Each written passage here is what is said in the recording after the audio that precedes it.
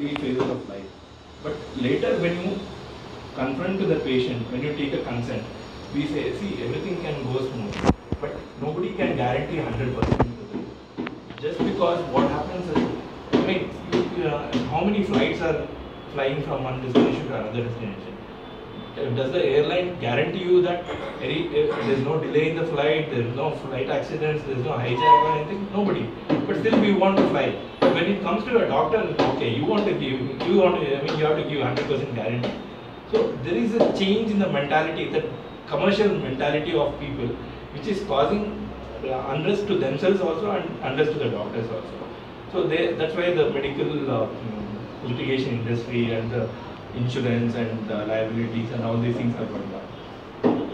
But definitely we are at a greater advantage, because what we do is the experience of service in the work makes us a community.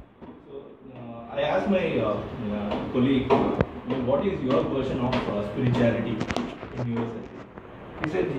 He told me a story. Once Narada went to Vishnu and he said, I am your biggest devotee. Is there anybody who is bigger than me? Then Vishnu gave him a bowl full of oil. He said, don't split it. Go around this mountain and come back. So very diligently he held the ball, and then he went around the mountain and came back. And then Vishnu asked him, okay, so you finished the task? Yes, I finished the task. So how many times you chanted Vishnu in the process? I said, no, I was very much concentrated there. I go, how can I? So then he said, no, go look at that farmer. That farmer is a bigger devotee because despite what he does, he remembers me. So as a neurosurgeon, when you are operating on the brain, every millimeter you can cause weakness in a hand or a leg, or maybe a nerve, the eyeball can't move, or the tongue might not be able to function, the ear sensation, hearing might get lost. So all these things are just matter of millimeters, and you are using instruments like suction, maybe a electrical cautery, or USA, that is an ultrasonic aspirator to take out the tumor. There is a high potential of injury to very delicate structures. So the amount of focus you need there, it's mind-boggling actually. And definitely it's so emotionally exhausting. As soon as you finish the surgery, you want to take a nap for at least an hour. So that is, when you say meditation, you get detached from everything else and then focus on just breathing. This is the reverse meditation of where you don't even focus on your breathing also. You just focus on what job is it. That is why I feel Kaya Kave Kailasa is the best.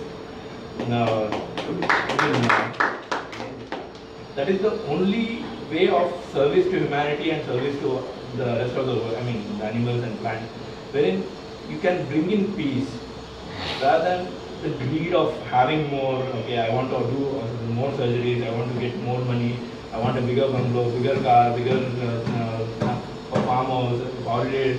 You don't need that. You have to be in peace with you, with yourself, wherever you are, however you are, whatever you are.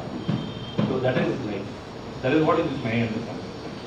So for me, spirituality is not a ritual, it is the core ethics and principles of every move calculating the benefits, risk to quality of life, the finance, and so when you whenever we are operating, we will be calculating the risk.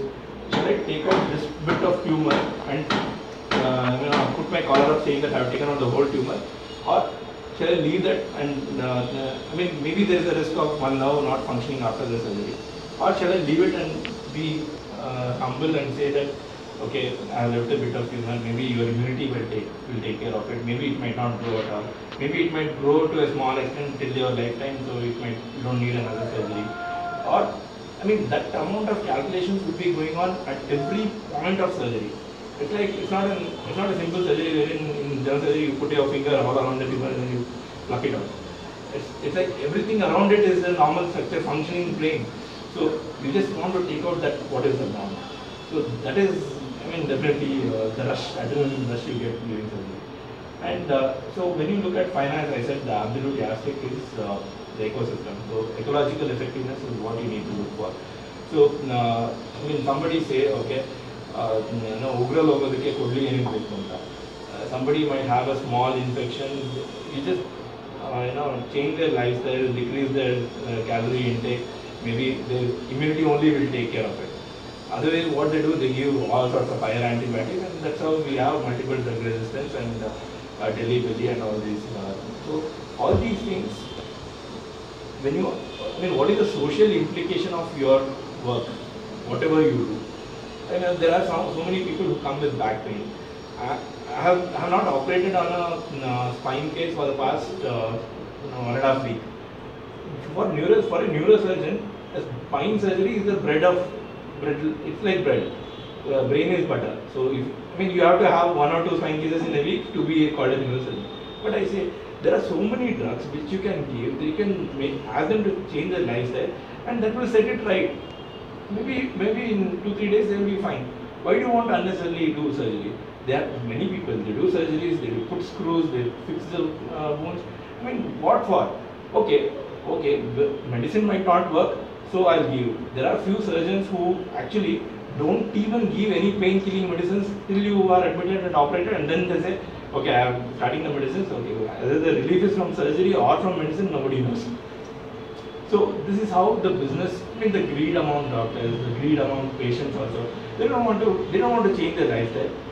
Okay, a high-flying CEO, he wants to just relax in his life, want to booze, and then want to have a smoke, and then ultimately, but he wants to have all the fried foods, but he doesn't want to exercise, he doesn't want to reduce his weight, and he has so much of negative karma balance of looting from the world.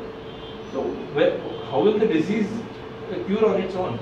Human body is made to cure on its own by evoking the energy within you. The chakras, all these chakras, you can equate them to what we call the nerve plexus. Actually, brain is a huge CPU. But what happens is there are multiple nerves going out from the brain, the spinal cord, and so the nerves integrate in these plexus. What we call cervical plexus, the cardiac plexus, mesenteric plexus, and hypogastric plexus, celiac plexus, all these. So these plexus are the anatomical correlations of the chakras. So we need to integrate them, we need to keep them in balance. What keeps them in balance is the good karma. So when you are humble and you submit yourself to the Ananta Brahma, the cosmos of variables, then you will know that you are not the reason for a good outcome, and probably you will be at lesser guilt because you are not the only reason for a bad outcome. So that is why many of the neurosurgeons might, there are few neurosurgeons who have left practice fearing that they might cause complications. And there are few neurosurgeons who have committed suicide because after a complication. So ultimately what we need is the integration of the multiple factors. It's like this challenge was, it's not only me as a surgeon. Treatment is nearly 70 to 80% of surgery and 20% of the post-operative period. So what happens is that's major 70 to 80%, the nurse, whether she is qualified enough, the instruments are they good enough, or the other equipment in the OT, all these things are the ones which will make your job easier. But if everything is easier, where's the challenge in that? And if a person who is poor, who can't afford a bigger hospital, and I can't serve him in a smaller setup, maybe I'll have to go slow with the surgery, take longer hours, maybe try to use this, whatever instruments are there, but give the best result at that situation. So when I took up this challenge, I realized the big dearth of quality care, at least, and the, versatility of surgeons to be ready to work in non-routine atmospheres. That doesn't happen many times. And if you meet a surgeon, he'll say, you have to come to this hospital only because I'll operate there only. I know everybody. And there is so much of shadow surgeries happening. He will take you there, some junior will operate you, and then he'll send you. So all these things, when you look at where is the ethics in profession. So all these things made me jump into India against corruption. So that's how my political journey started. So as I said, all these factors will influence, but much more importantly, the factor about the patient's ability to recover, his capacity, the reserve capacity. As I said, if somebody is smoking, having alcohol, eating all junk food, and then he's shouting at everybody, he's angry, he's frustrated in life, he's addicted to many things, and then the brain shrinks, the nerves will demyelinate, what we call the insulin coat and the insulation around the nerves, that will get destroyed. So when the person is already weak, how can he recover from a major onslaught of a head injury or a stroke or anything? So whatever the surgeon does or the physician does, it's just a Neuro. So you need to take into factor all these things when you are projecting the outcome of a patient. So when you say that it's very difficult, many times you might be missing out on a few of the variables, but ultimately we as patients, we need to realize that our health is in our hands. We need to preserve it. And many times the human potential, if the same humans could build pyramids, then probably we are losing our musculoskeletal capacity. So probably we are underutilizing and we are destroying our reserve capacities, either physically, emotionally, psychologically, spiritually. So, going through the journey, I realized